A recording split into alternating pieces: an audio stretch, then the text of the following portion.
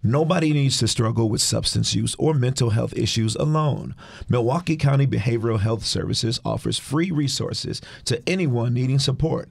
In today's Mental Health Minute, we're joined by Ambrose, WB, a mental performance coach with My Speedbo and director of Sky Schools Milwaukee. What's up, Ambrose? How you doing? Doing great. Good, good. Now tell us about your background and what is Sky Schools? Yeah, so my background is actually in sports. I played college football, came back to Milwaukee and coached football, where I picked up the skill of personal training to be a better coach for my athletes. Okay. So I'm primarily a health and wellness guy, but back in 2013, I made a pivot to go into the nonprofit space to work with youth.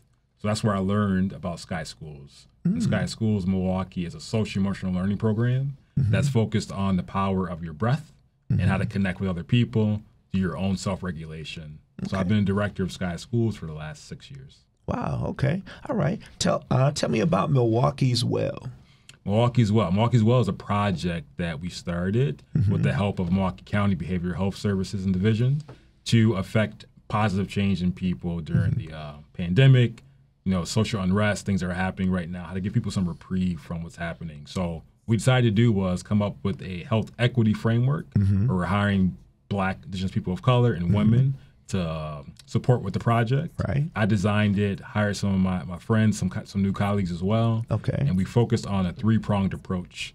The first part of the approach was to first hire people that are representative of the community that we live in. The second part was to find change makers, people that are doing great work, and surround them with resources. One, other people, then two, some of these mindful activities that would help people intervene, anything that might be seen as stressful or a way just to cope with what's happening. Okay. And from there, we want to give people resources and information. So we had Monday night sessions over at the Sherman Phoenix, right? Where we had some people like Camille Mays, for example, did some really beautiful sound bathing, sound baths, something that people don't quite get access to. I did a little bit of group movement. We also had some therapists come in and talk about what group therapy could look like for people. Okay. And that was in person at the Sherman Phoenix.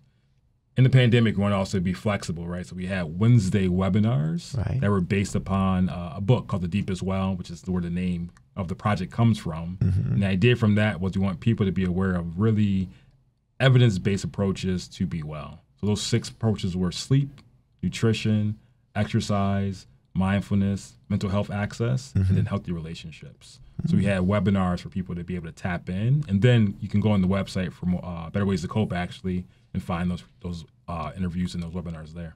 Wow, that's absolutely amazing. What would you say is the one single most important message that you would want to share with the community?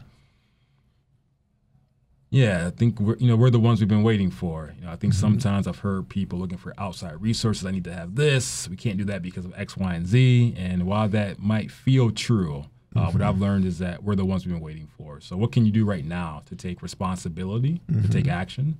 It might be starting with yourself. It might be your family. Maybe you run a company. Maybe you run a school. I'm not quite sure. But take responsibility and just realize that real empowerment is rarely given. Right. You have to take it. You have to earn it. Right. That's real. All right.